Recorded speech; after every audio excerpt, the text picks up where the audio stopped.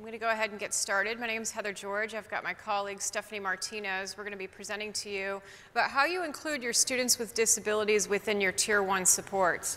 Like I talked about this morning, all means all, and so we're going to look at how we can make sure that we are being very mindful and purposeful to make sure that we are addressing all of our students within our Tier 1 plan on our student campuses.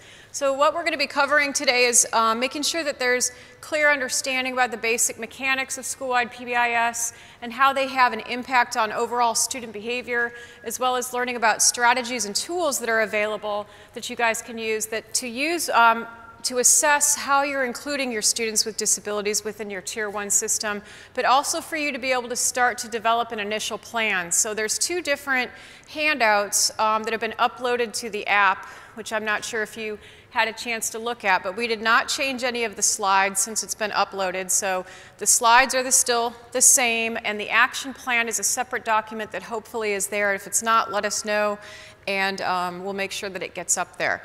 But we had set it up so that you'll be able to start inputting and writing information on there so that you can take your action plan back to your school.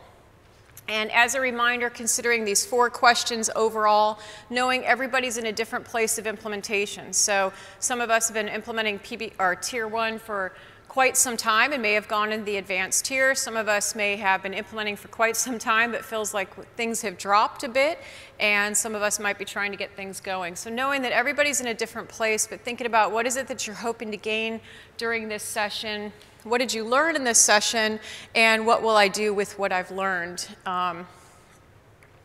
So I'm curious to hear a little bit about you guys. Where does your school fit?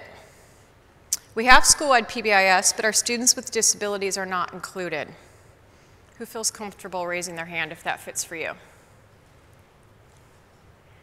And just know that those of you in the audience are not being recorded at this time, so you're good. Your secret's good with me, all right?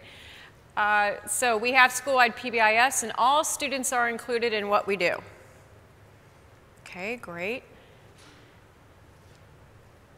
I'm not used to the animation here. All right, so let's think about how we can transform, and ideally, let's go back to this. We do want to make sure that all of our students are included, and we need to make sure, like, what do we need to put into place these mechanics so that they are, because it's also going to require our conversations with our adults, who may be interacting with our students with disabilities, so that they have full access to our Tier 1 system. So let's think about how can we transform our learning environment so that students can learn better. So I want you to think about that. What can you do on your school campuses so that students can learn better? What can we do to help our teachers teach more effectively? And to have our schools become spaces that intentionally are developing that whole child. So there's a lot of pieces involved with that piece. Because the thing is, all of our students need cognitive abilities, they all need social competence, and they all need emotional well-being. Our adults need that too. So think about that's that piece of that whole child and how we're addressing. Winston Churchill did not create this, but he did say we shape our buildings thereafter they shape us. And to think about how are you shaping your building on your school campus, because remember, all students are part of that school campus. And that helps to create, when we set up clear, common experiences, there's a clear, common language that we're using across campus, and it's guided by these common vision and values that your team has been established. That starts to create an effective organization because you've got that clear vision that's driving everything. But what it takes is some quality leadership in order to get that done. And that sometimes can be a tricky piece because we've got lots of variation in leaders. But if we can remember these components of what is it that we all want to have at our school campus? What is it that we all value? And that helps to create that vision, which then can help you start to create what are our expectations across our campus, which would be your common language that you're using, and that's then the practice is how are people experiencing, and not just the kids, but the adults as they're interacting with each other across campus. So just as a quick reminder, for those of you with PBIS, the whole goal is to build an effective environment that's conducive to learning so that all kids can be the most successful. So we've got to think about, like, working with an individual kid in many ways is a piece of cake. We're talking about the whole environment. That's a different and bigger beast to address, but the goal is we want positive behavior to be much more effective than problem behavior. But we've got to have a team of folks to work together, collaborate, we've got to use data to make our decisions and be able to come up with effective interventions based on that. And then the goal is to set up the environment so we can prevent as much problem behavior from occurring, teach what we want to see differently, respond differently to problem behavior, so that we can have some changes within the overall outcomes of our students. Question for you is, how many of you are coming from the school setting? Raise your hand. That's what I figured. How many, though, are from the district? Okay, good. So we've got some district folks, because the district folks, obviously, you're supporting the schools. And so, again, everybody's going to benefit from all this information. So we'll make sure that we're constantly talking to both groups, because both can be impacted. So I think the tricky part about when we talk about Tier 1 is we do say that there's at least 80% of our kids that are responding well to your Tier 1 PBIS on campus.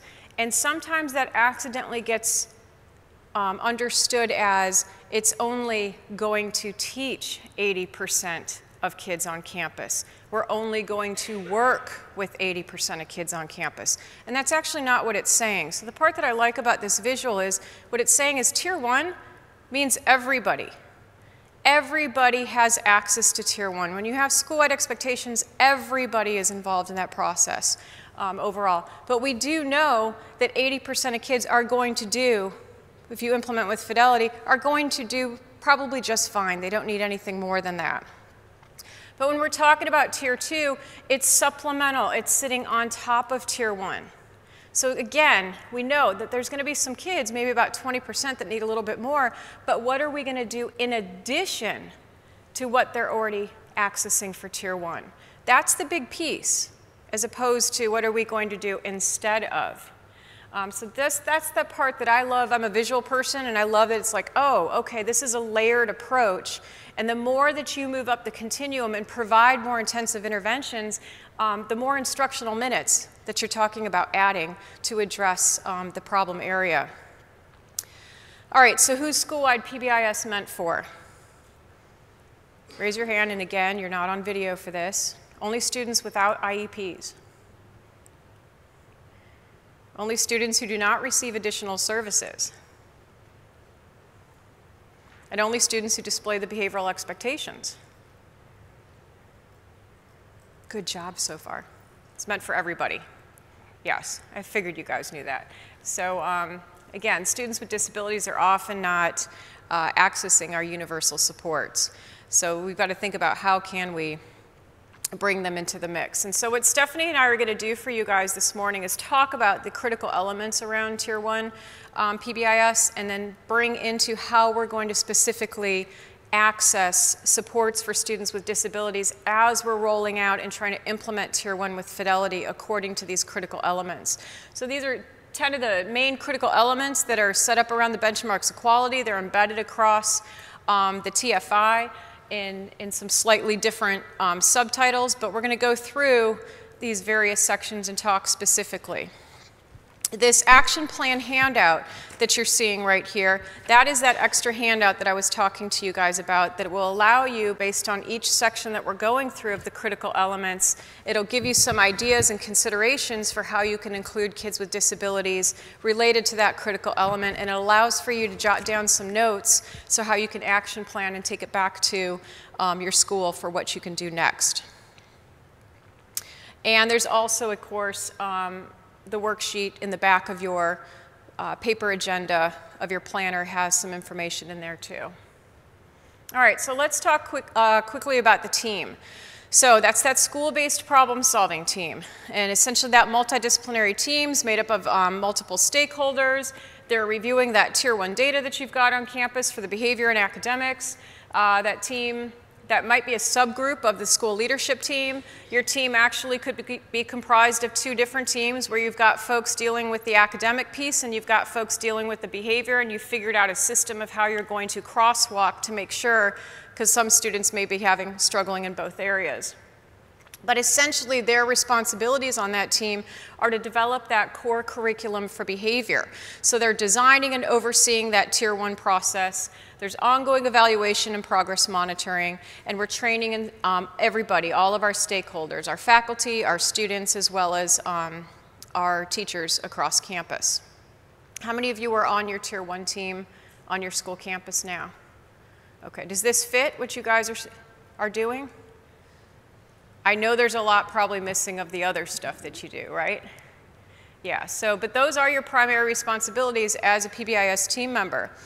And there's, like I said, no right way on whether there should be one team that's dealing with both academics and behavior, or there are two teams that are split up, or that they've integrated. The key is, are you using data, are you meeting as a team, and are you able to get through, identify the problems, and come up with the interventions matched to that. So here's an example of just various folks on that team.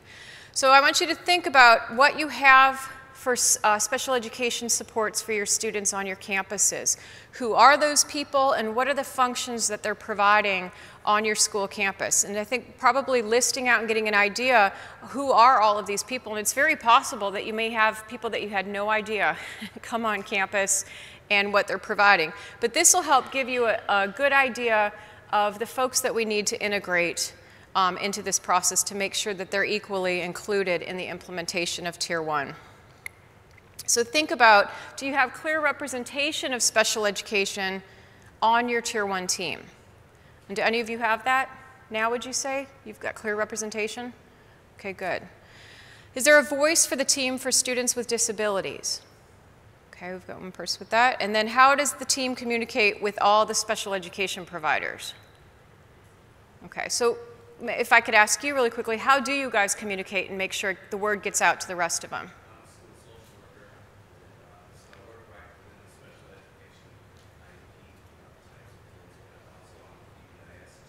Okay.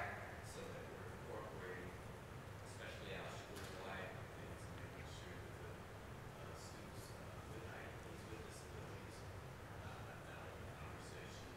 Okay. And I'm going to repeat this, what you can't hear in the back. So started meeting as a team in earnest this school year, but I also, way back in the day, my response to intervention type things is security.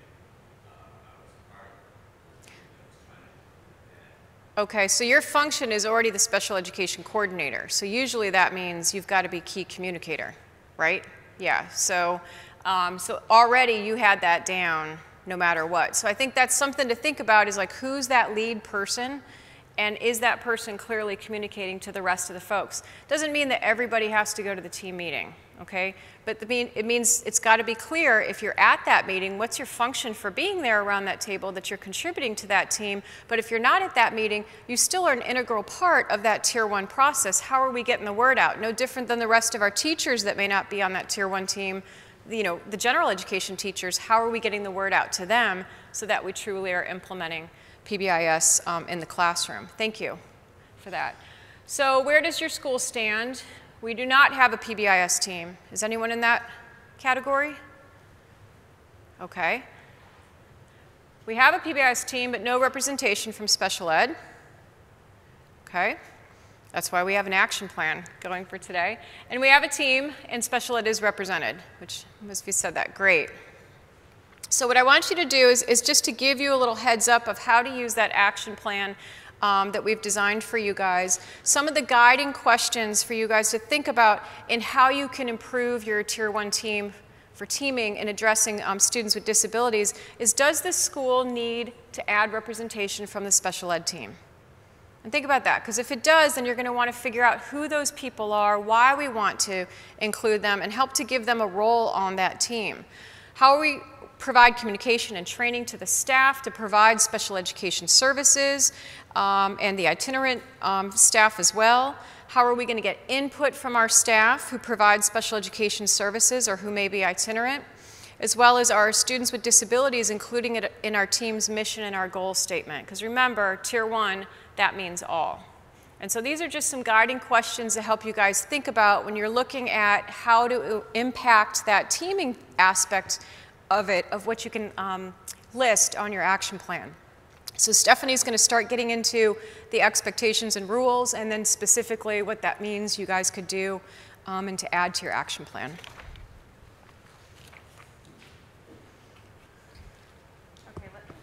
Let me see if this, okay, this does pick up. So I'm going to hold it, just it doesn't flop over. But I'm guessing a lot of you are here because you want to see examples, right, of what this actually looks like if we have a lot of school folks. And so what we're going to get in here is a lot of different examples of what some of our schools have done. And so you probably all have school-wide expectations already, right? The question is, when you develop those and you put those in place, did you have all students in mind when you develop those expectations? And it doesn't match the culture of your school. Another big piece of it is, as Heather was saying, you know, we have these school-wide expectations, and there's some examples at the top. We want to make sure that all of our support staff know what those are. And so at least in the state of Florida, we have behavior analysts, school psychologists, social workers who may serve up to 8 different schools. And because the schools have their own different expectations, when they're going to the different schools, I don't know about you, but I don't think I could remember 8 different set of school-wide expectations. So how can we get that resource for them? It's not in here, but I'll give you an example. We have one district is a district coordinator, and she said, I go into 20-something schools. I can't remember all the school-wide expectations. So she actually took, it was like a rubber stringy thing, I don't even know what you call it, but she wrote out all the expectations for each school. She laminated them and then clipped them on to this wristband thing. So every time she would go out to a school, she would just go to the wristband and see, okay, what are the school-wide expectations for this school? And that would be a great thing for some of our support staff to do. I'm working with a district, and the behavior analysts have 12 schools each, and they're really trying to get and support PBIS when they're working with the students. They're like, but we can't remember those. So it's a great way to get the support staff who are going to different schools to understand it. So again, here's just a definition of that. So here's a typical, what we see in Florida, some school-wide expectations of being safe, being respectful, and being responsible, and it kind of stops there. So here's one that be inclusive could be another one if you're talking about making sure that we're including all students, because when the expectations aren't for our students, but it's also for our staff as well, so that would be a good way to do it. We were working with a high school once, and they wanted to be tolerant, like let's be tolerant of others. And then they started having a huge debate about, it's not just to be about tolerant of people, but we want to be accepting of others with differences. So they switched that around and defined what that looked like. So when we think about, we have these school-wide expectations, we have them in posters all over our schools, then we start to look at, can all of our students access it? Yeah, there's a nice poster on the wall, but can all of our students read those? If we have a unit on our campus for students who use sign language, and that's what they use, can they read that? Do we have little guys or even older students who don't read on our campus? Can they access what those posters say? So some different considerations on there. Maybe they need more examples and non-examples. How many of you guys have students that use some sort of assistive technology device on campus? Okay, are those expectations included on there so they can use that language? Whether it's the students using the language or the staff using the language. Maybe we need to think about including in there not only the expectations, but also the rules for specific settings. So when the kids are out in different settings using that assistive technology device, they have that ability to use that. So here's just a couple different examples of doing that. This was one school, this was their traditional expectations, but they really defined what that looked like, because we can have something like self-control, but what does that actually mean? So they have very concrete examples on there for their students, so they know.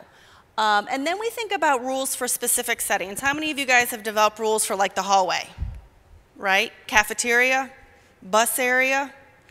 But do we do it for all settings on campus? So when we think about students with disabilities, you may have a small population of students, but do they go to things like therapy rooms? Do they have OT? Do they have PT? Do they have speech? Have we developed rules for those settings that go back to the expectations, and have we taught it to the students? And so here's a couple of different examples. This was one school. Had a lot of students who had very intensive needs, a lot of non-readers, and so they made sure that depending upon what was going on, they had the school-wide expectations, and then they used these graphics, and these were also the graphics that were on the assistive technology device, so they matched for the kids. And then based on what was going on, based on their data, they would change those graphics if there was different behaviors that they needed to address that were not up there as their examples.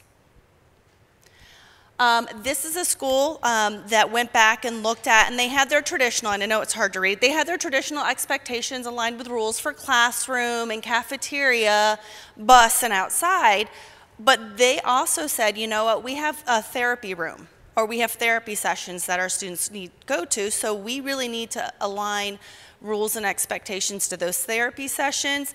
They also have a sensory room. And so that was another setting that they said, we don't have expectations and rules for those. So they had to come up with for those. And again, just to make sure that everybody could access it, they have the visuals that went along with those. Then the next part is making sure that we can teach it to the students. And so when we talk about teaching our expectations and rules for our students, we want to make sure students are always included. So hopefully this will work, but we have 3 different videos that show a variety of ways that where students are involved and developing and teaching the expectations and rules, but also being taught. So here's the first one.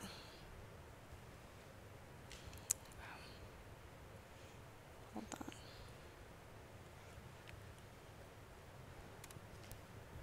I'm Scott Kozlowski. I'm the behavior specialist and PBIS coach at Naples High School. This is one of our bulletin boards. Okay. I have an old computer, so let me, yeah, I've got to extend, sorry, the,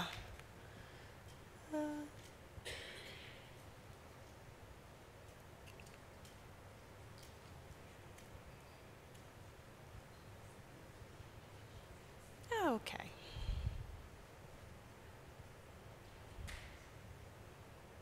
And I think it's now frozen. Oh. Attempt number 2. I'm Scott Kozlowski. I'm the behavior specialist and PBIS coach at Naples High School. This is one of our bulletin boards. They have a bulletin board contest each year right before 9th grade open house. And this year they did the theme of PRO, which is be prepared, respectful, on time. And each classroom got to sign up for bulletin boards, and this is one of them that they've done. This is the bulletin board that won. This was done by one of our autism classrooms, and they paid $50 to use towards their program. Take a bite into PRO.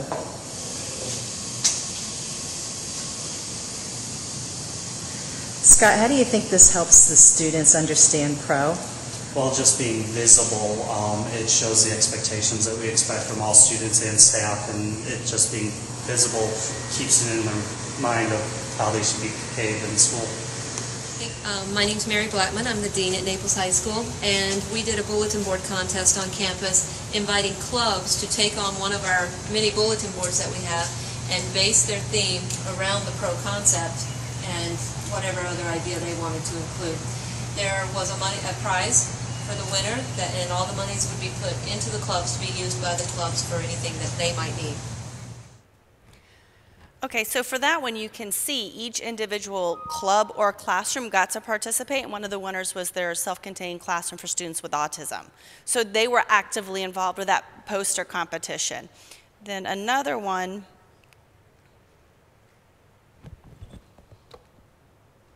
so the Culture Club was formed more to kind of create a positive environment.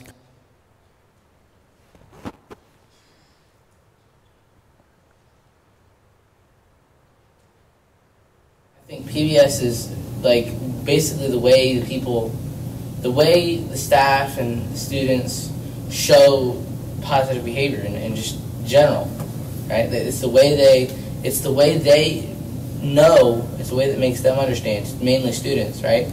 The fact that what positive behavior is, what it means, how to act around people. It's a positive way to get kids to behave more. I think it's definitely been an improvement to the school. It's gives them an incentive to act good no matter where you are. It's just about homework. I will find to finish it. Respect means being positive to everyone, paying attention, being nice, courteous, giving them manners. for the students to do things that are good for other people, support, good for themselves, positive behaviors, all the good things that they can do to help other people. PBS, in my opinion, means that this school is going positive. They want everyone to be positive. They want everyone to do things that are positive. Motivation, just being positive. So that was from the Florida School for the Deaf and Blind, and so they went to the students and they wanted feedback from them. We're doing this PBS, what does this mean to you? What does it look like? What do you think about it? And so they went to the students and got them to give that feedback. And then the last one.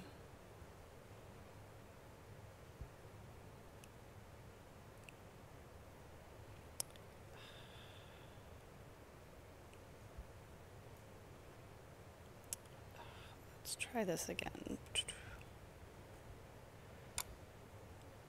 And I want to show this one because it's not on the PowerPoint. I'm scared. What are you going to say?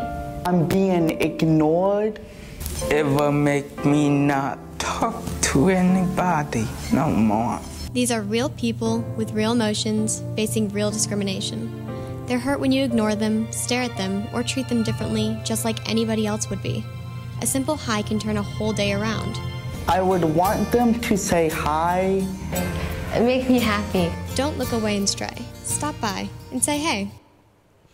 So that was a high school, and it was identified that the students with disabilities were not feeling that the school was inclusive and the students were not included. And so they came up with the idea that they wanted to develop that video as a public service announcement. Okay.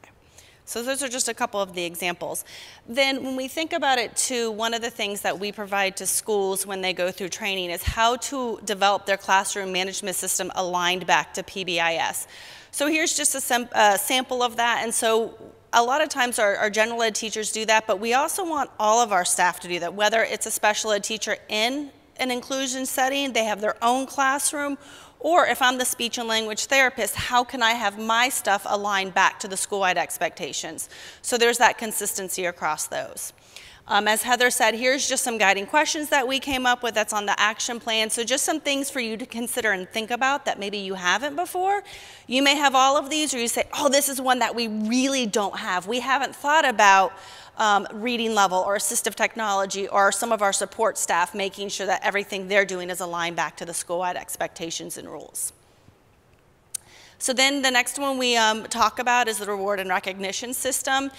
This is just a slide that we use to remind people why we're doing that reinforcement system, because there's got to be a rationale and reason behind it. This is one of the pushbacks we kind of get, but it's about rewarding that appropriate behavior.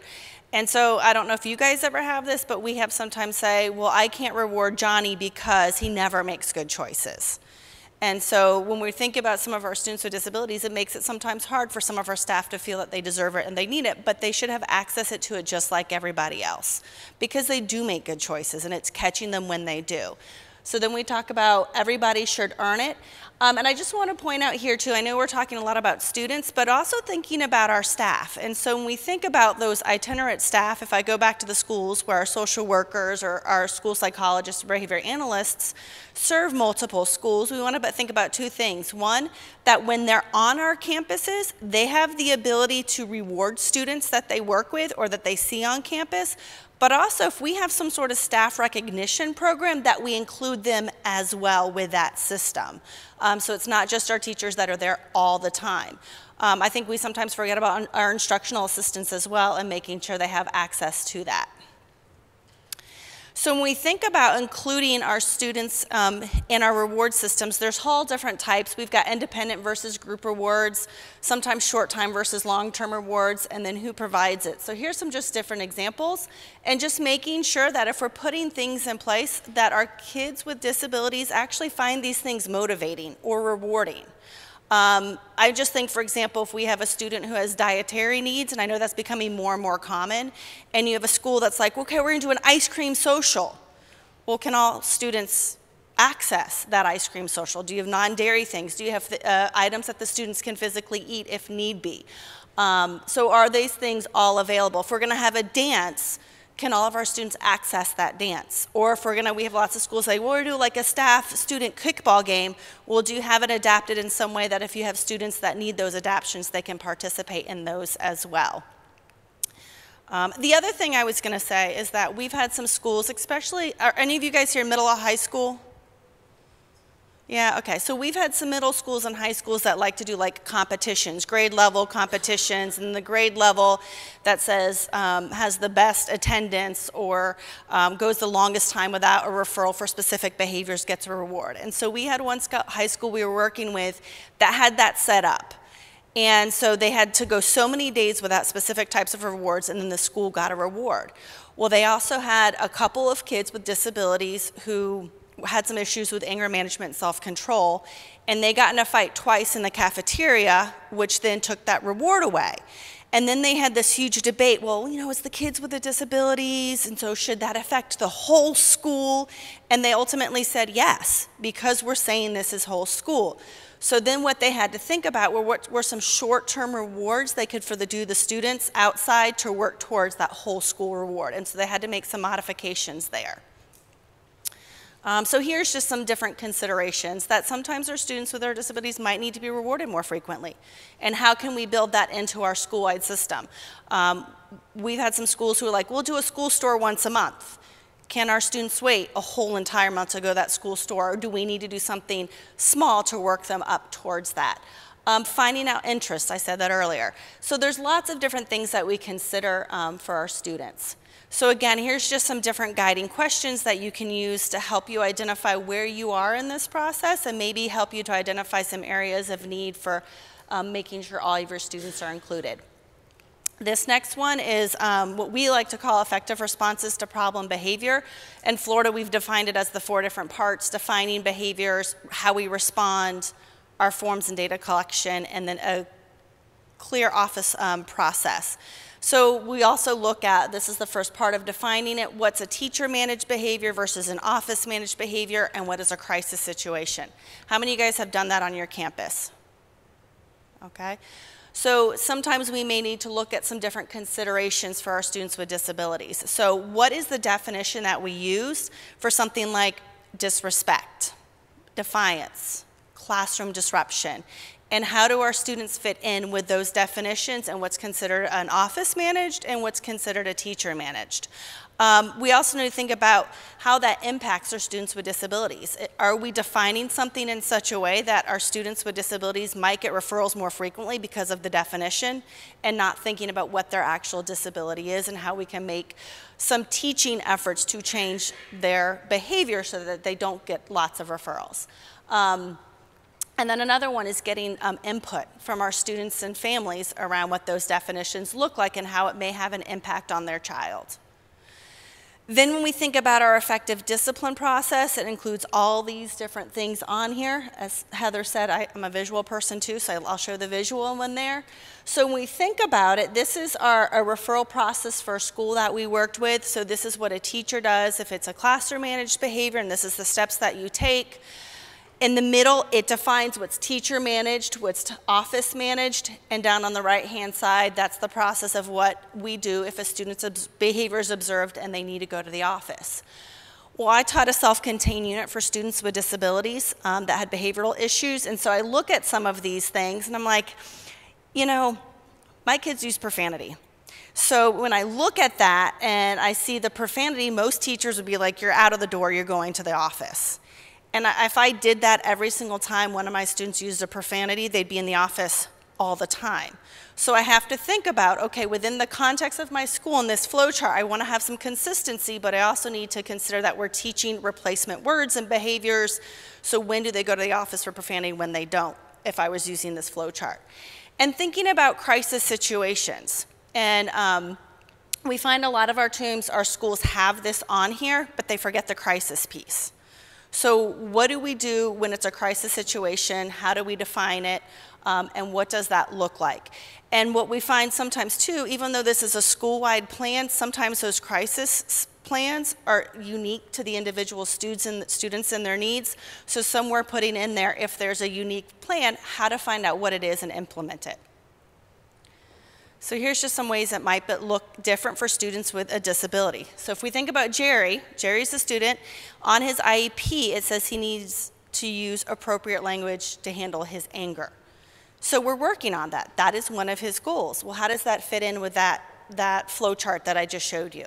When does he go to the office? When does he not go to the office? That's one of the goals we're working on. Linda has on a goal to use communication device to respond to her teacher, as opposed to yelling the teacher's name out. Miss, miss, miss, miss. Well, at some point that might be considered classroom disruption, but remember that's the goal in our IEP, and so we're trying to redirect her to using her communication device. And so here's just a couple other examples. You guys can probably think of your own for your own students, but really thinking about what does their IEP say, but also thinking about within a school-wide system, students who have a behavior intervention plan, and how does that fit within whatever's in place on your campus. And so this is just another example. So just remembering that sometimes with our students with disabilities, their behavior based on what their IEP is and their disability may not always fit perfectly in that beautiful flow chart. So working with your teachers and your staff members that serve students with disabilities and have them say, okay, how does this work for them? Especially if you have a large population and maybe you have a unit of kids, how does that work for them? Where do they fit into that process? So just some other considerations for responding to problem behavior. You know, we have the different classroom management strategies, but if a student does have that individual behavior plan, that behavior support plan, going back and using that and making sure that we're implementing that with fidelity, and if not, do we need to go back and revise it? Thinking about IDA regulations and then functions of behavior, you got all that on there. Again, just some guiding questions for you for what should we do. Go back and look at. So how many of you say, you know, we need to go back and look at our discipline process? I see a couple nods. How many of you say we need to go back and look at how we're defining the problem behaviors? Oh, I see more on that one. And that's probably a more common one that we think of. So this one is just teaching. So reasons to teach. You guys know this. This is just a great selling point for staff who don't, and reminding our staff that sometimes it's a skill deficit. The student doesn't know. How many of you guys have a high mobility population where kids are coming in and out throughout the year?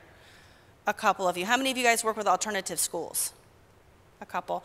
We have to remember those kids are coming from somewhere else where they've been taught this is how we behave at this school, and now they're at your school, and they need to be taught what does that look like. So when we have those high mobility, maybe it is a skill deficit because they don't know at your specific school site what those expectations are and what those rules are for those settings. And then there's also the performance deficit. So we hear this a lot, well, Johnny has the skill, but he's choosing not to use it. So let's go back to why is he choosing not to use the skill that he has. Maybe it's the staff member, maybe it's the setting. So looking at that and realizing that maybe it's we need to take Johnny to that specific setting, because talking to Johnny in the classroom about the cafeteria, he actually needs to go down to that cafeteria and experience what it looks like in the cafeteria for him to make those connections. So I can tell you I had a classroom one year, and we were in the media center because that's where they put us, and there was a ramp that led up to my classroom. And so the kids loved it because they were middle school, mainly boys, and so they would sit on the railing and slide down. But that's not safe, and how many times did I tell them, you know, you can't do that, you can't slide down it, you're gonna get hurt, it's not running up and down. And finally I'm like, okay, talking to them is not enough. So I did what we called a field trip, and they were so excited we were going on a field trip, and we lined up the door, and I said, okay, now we're gonna go, and we're gonna practice walking up and down the ramp. And they said, okay, and they got to the bottom, and they said, where are we going now? And I said, we're practicing going up the ramp. They're like, Miss, we said this was a field trip. Yes, we're leaving the classroom, we're going on a field, we're walking up and down.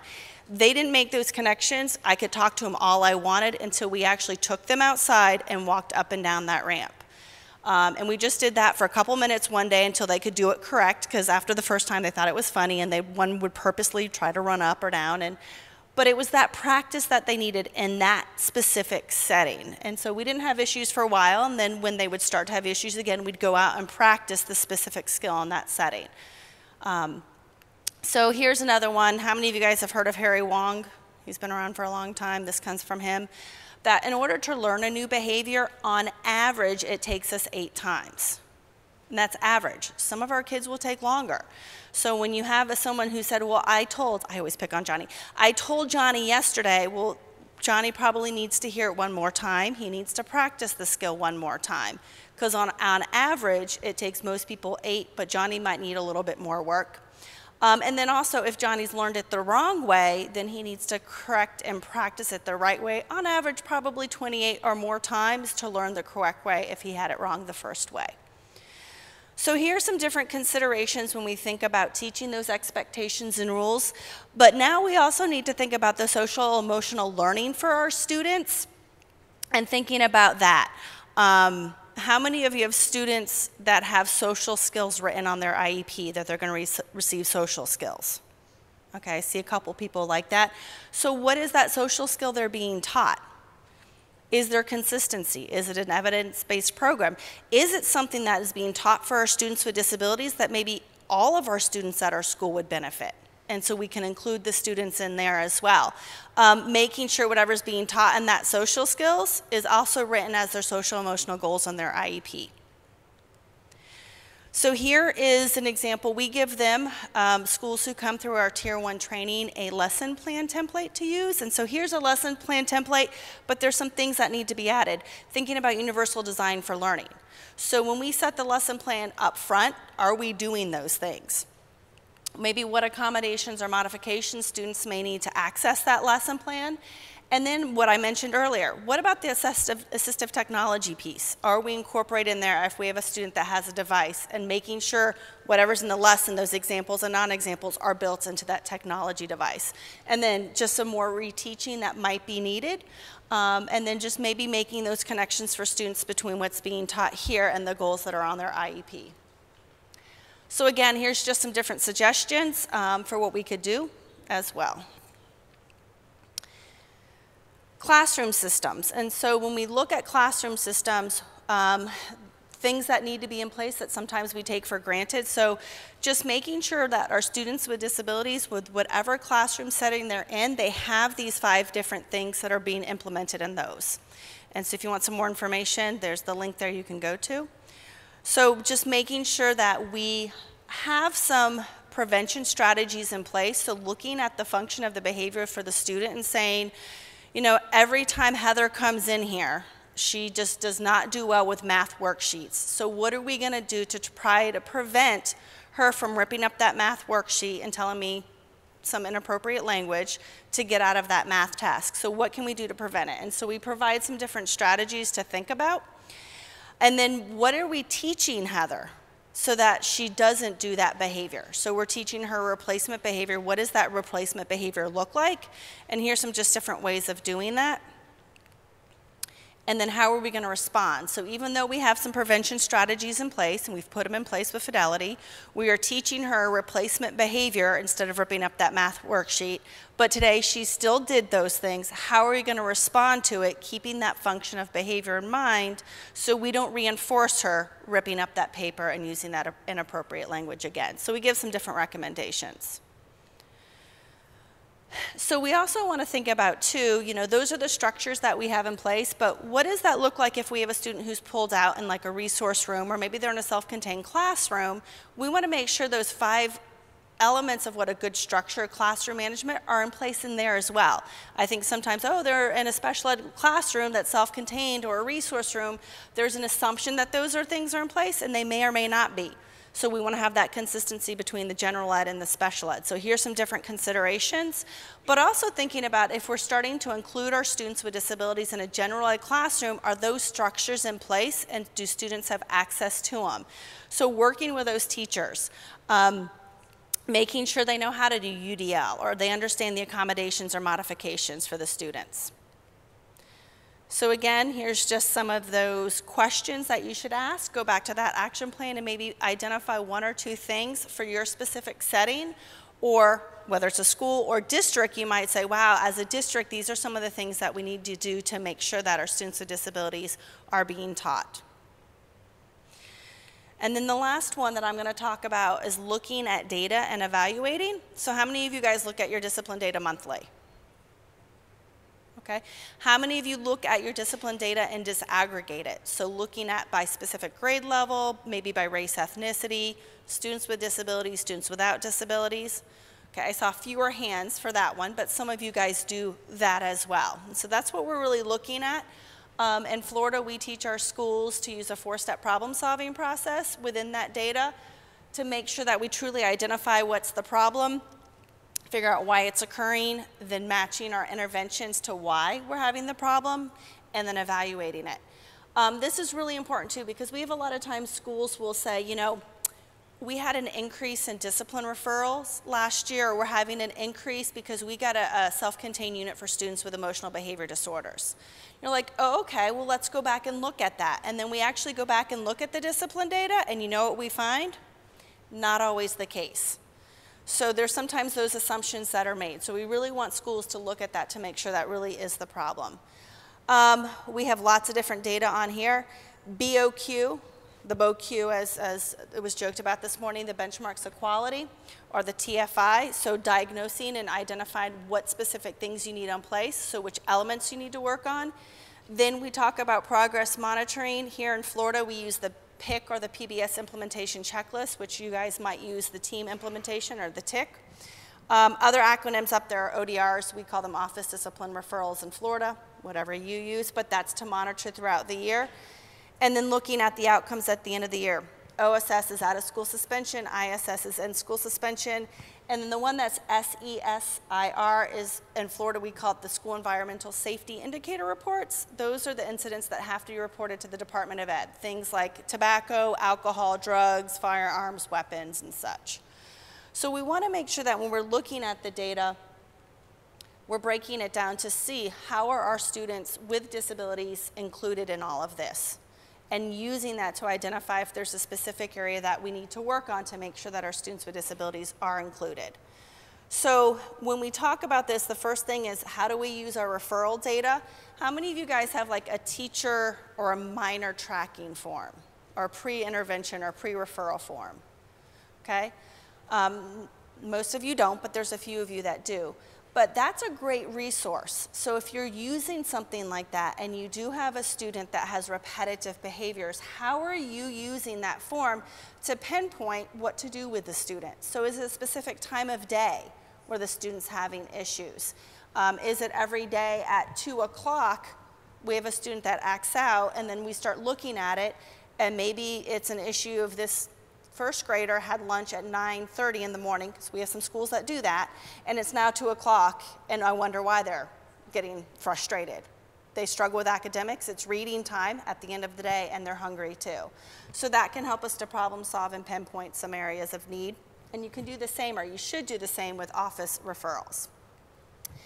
Another big push that we've had in the state of Florida, which you may have had, is looking at equity and discipline data.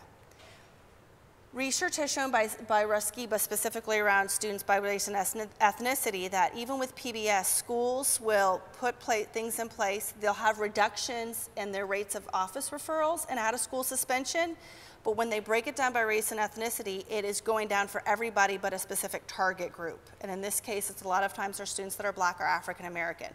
Yes, we had an overall decrease, but there's some disproportionality.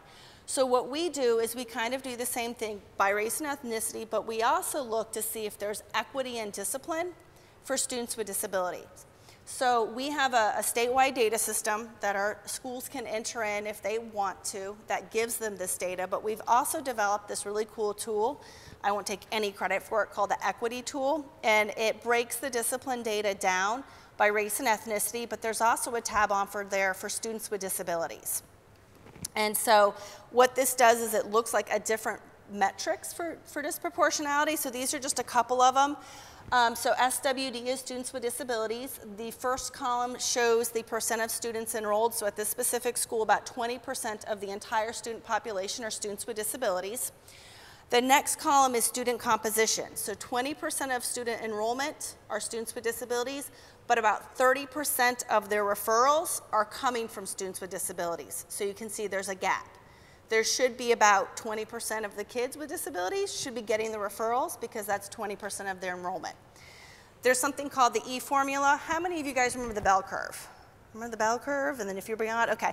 The E formula is essentially a bell curve. Once you get past one standard deviation, if it is extreme disproportionality, this little grid highlights pink to say, yes, there's disproportionality. Because even though it's 19.6% enrollment, we're never going to have it exactly 19.6%, so there's a little leeway. So at 29%, it indicates that there is some disproportionality for students. And then risk ratio. How many of you guys have ever looked at risk ratio before? Okay, 1%, okay. So risk ratio is how likely is that subgroup to get a referral. So the students with disabilities are 1.68 times more likely to get a referral than all other students at the school. So indicating that there is some disproportionality. And then the risk column looks at the number of students that are enrolled for students with disabilities, how many of those have gotten referrals. So of all the students with disabilities at the school, 34% of all students with a disability have received a referral at this school. That's a huge population. So if we go back to Heather's tattoo triangle that we're supposed to have, and if you did the whole 80-15-5, that's really indicating that there's a big issue for students with disabilities at this school. More than them are getting referrals. So all 4 of these metrics together indicate, actually 3 metrics compared to student enrollment. The 3 metrics do indicate that there is some disproportionality for students with disabilities around office discipline referrals. The tool itself has lots of other metrics on there. I just pulled the 3 up. It does it for office discipline referrals and out-of-school suspension. So if you're concerned about out-of-school suspension, it gives you that as well. This is the cool graph that our statewide database will do for the schools that do have access to it, and so it does that comparison as well. For risk ratio, it does office discipline referrals, in-school suspension, and out-of-school suspension, and it does it by race and ethnicity, but it also does for students with disabilities, or in Florida they call it ESC for exceptional student education. And here's a way to kind of interpret that risk ratio. And this is based on the guidelines that our Florida Department of Education, Bureau of Exceptional Education Student Services monitors districts. So this is just the guidelines for ours. One of the things that you sometimes do if you end up seeing a risk ratio that's really, really high. So for example, we have some schools who freak out. They're like, we have a 25.2 risk ratio. How is that possible? That's impossible. You go back and you look at it, and sometimes it's enrollment for students that are Hawaiian Pacific Islander. There's not many students in Florida that are Hawaiian Pacific Islander. There may be 1 student at that school, and that 1 student's got a referral, so it's really, really high. So if you work at a school and you have a small population, whether it's race and ethnicity or students with disabilities, and you see a really high number, go back and look and see how many students are enrolled, and the chances are that it's got less than 10 students. So here's just some different issues to think about with students with disabilities. Show of hands, finger number 1 if you say we probably have our students disproportionate for office referrals.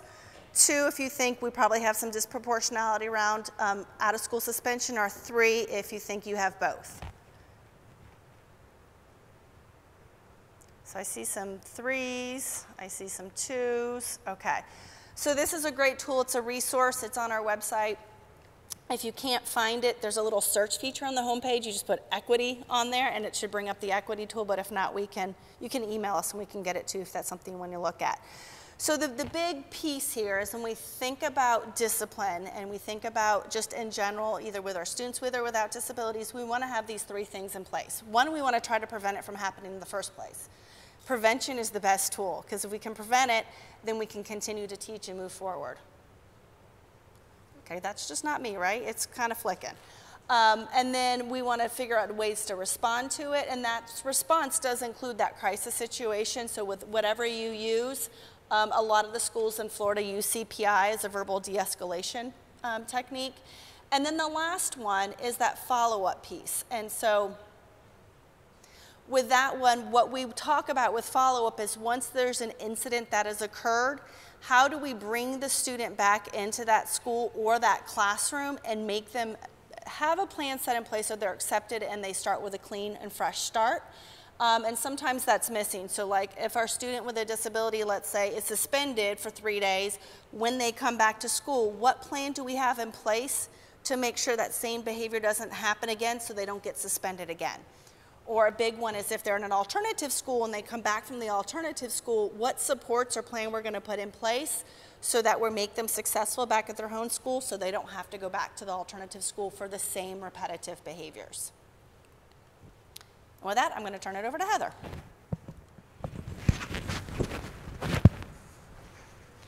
Thank you. Thanks for the prompt. All right, so winding it down, we'll talk about involving our stakeholders. And with involving our stakeholders, this is essentially dealing with a combination of things of, do you have administrator support? Do you have the faculty commitment? That's that faculty buy-in piece, as well as that family engagement piece. So there's kind of 3 different components, because as I talked about this morning, your stakeholders are not just your families. Your stakeholders are not just your teachers, but it's also the administrators, it's your community partners, it's everybody else that you're interacting with, your staff. And we've got to remember, how do we include all of our staff members that are working on our school campuses? So some of the things that we think about, like we would typically do for just stakeholder commitment and getting overall buy-in, is that we've got to make sure that that administrator, we know we do best when we've got really strong leadership. And so are those administrators, you know, are they modeling great leadership, or at least even effective leadership, or even support for PBIS? Sometimes we'll have to lower the bar. We're like, can you just say PBIS a few times, or can you just give us a minute on the faculty agenda? That starts to help to invoke that it's a priority within our campus. And then as we get more used to them seeing the actual impact, changes that are happening on campus, the use of data, we tend to see those numbers of minutes tend to increase at those faculty meetings. But we've got to have a clear vision of why we're doing what we're doing. And when we think about getting other people on board, you know, this might be different for some of our folks, our special ed providers that are coming in, because oftentimes they may be viewed as they're the resource folk. You know, you're the support person that comes in, but you're not the true integral part of the school building, which is not accurate whatsoever, because everybody's working together in this team collaborative process. So we've got to think about, they may not be used to being brought to the table. We've had bus drivers, for example, completely separate group of folks who've been brought to the table, and the bus drivers were like, why are you wanting us to sit on your school team? We just drive the buses. It's like, well, most of our referrals are actually coming from the school buses, so we thought it might be good to have your input and for you to know what we're trying to do and how can we problem solve this together. So folks may not be used to being invited as part of this process, so we've got to remember that and give them a clear vision of why we want them involved in this process, because again, if we're just telling them what they're supposed to do, some people are good with it and they're tired and they're like, fine, I will comply and go along with it. But other folks, understandably, they need to have a reason in why they're doing what they're doing. And so we've got to be able to give them that compelling reason of why we're making that change in order to have that true ownership take place. And we've got to teach and reward folks, even public acknowledgement, even letting them know how well they're doing things. You know, my 94-year-old grandmother said to me, gosh, it's really nice talking to you because you always say nice things to me and all I'm doing is just talking to you. And what I didn't realize is I'll be saying to her, oh, Grandma, that was really nice that you said that. Thanks for pushing the chair in. So, you know, I didn't trip over. It's just habitual for me. But she goes, I've never had that in my 94 years. So whatever it takes, I'm the great-granddaughter. So not the great-granddaughter, like the great, like all caps great. So that's what that meant. No, just kidding.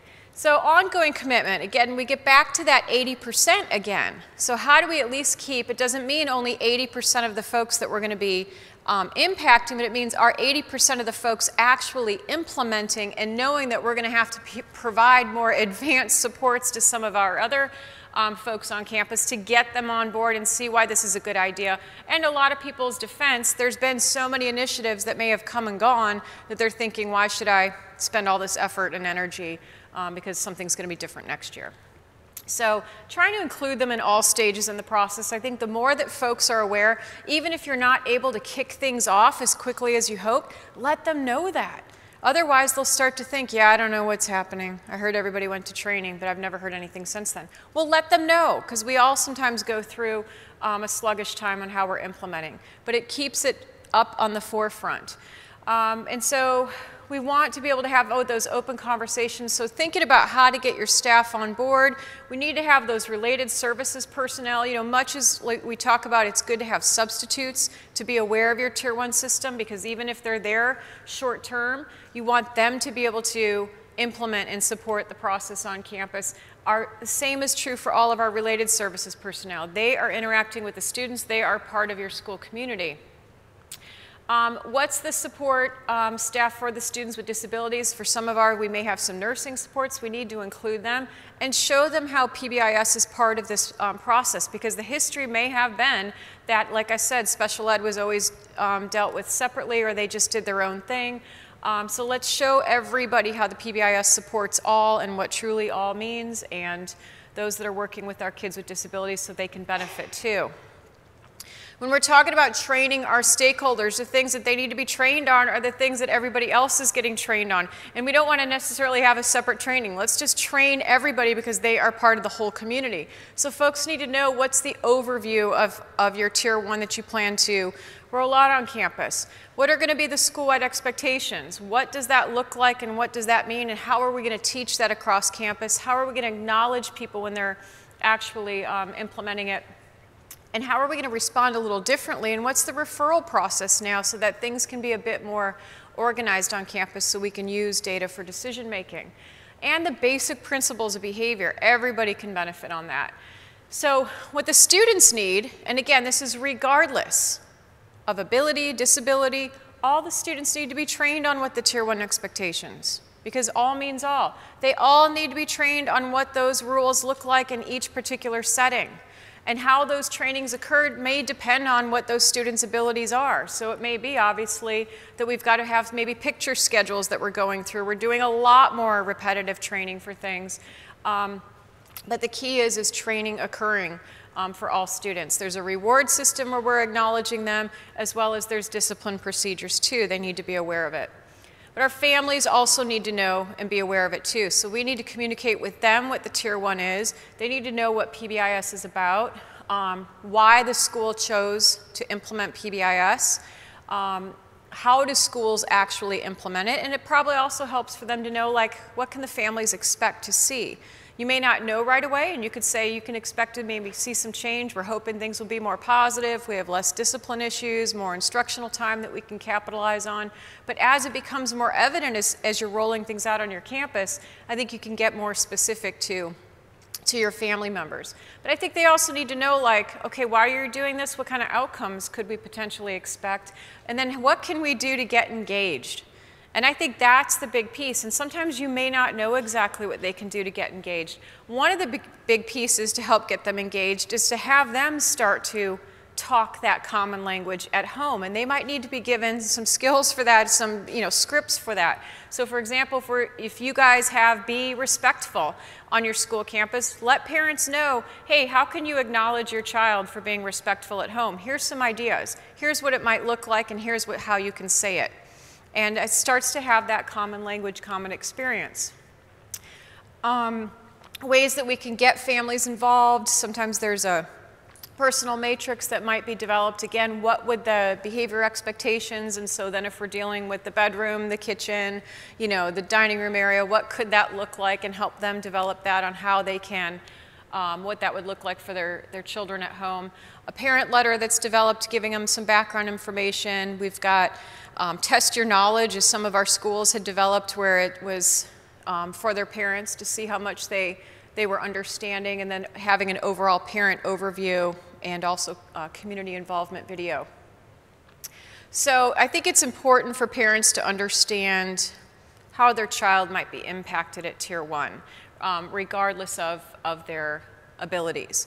And so I think it's important to have those discussions, and it also starts to open up, if you've got children with disabilities, it starts to open up that relationship building on, maybe they know their child, obviously they should know their child better, on what they may want to share of things that could potentially be rewarding for their child, especially if the children aren't able to verbalize that to us.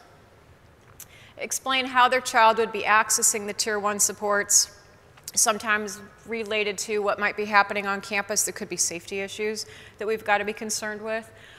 Gain input from the families of how they think their child could access the supports, and ask them for their input overall, like if you were talking about discipline procedures and that type of thing. There's no reason why parents of students with disabilities can't be equally involved as parents with students without disabilities.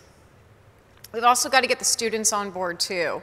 So we need to find out from them what's motivating, whether they have a disability or not, and talking to them about that, because they can come up with fantastic ideas that don't cost anything. And those are the things that you definitely want to be using. Get the students involved in teaching the expectations and rules. I've had one student in particular, he had an IEP, he was very, very active, spent a lot of time, unfortunately, in this in-school suspension room. His requirement while he was in there, unfortunately, was to rewrite the student code of conduct, and he had fabulous handwriting, but he never imprinted any of the information whatsoever. We decided, though, to get him involved, and we needed him to collect data on the amount of horse playing that was occurring within transition time from class to class. Happened to be the #1 thing that he always got in trouble for. So he would be horrified when he'd come to the school team meetings and report on it. And he's like, my gosh, these kids do not go from class to class. They're messing around, they're pulling stuff off the halls, they're in each other's space. Missing the fact he was always doing that, but now he has a clear role when he goes from class to class, because he had to report back to the team. Got to be where there was some times where he wasn't coming to school. He would, a lot of truancy issues, but he loved going to the school team because he loved the attention. So what we said is, you know what, you have to come for 5 straight days in a row in order for you to attend the team meeting. That's your ticket in. And we need you to collect that data. And all of a sudden he's like, he had a role. He was at school, he ended up graduating. So again, how can we bring them into this process? So, and he ended up being a great spokesmodel, and we were able to completely revamp the in-school suspension room based on his feedback on how well his handwriting was, and clearly it wasn't having an impact on his behavior.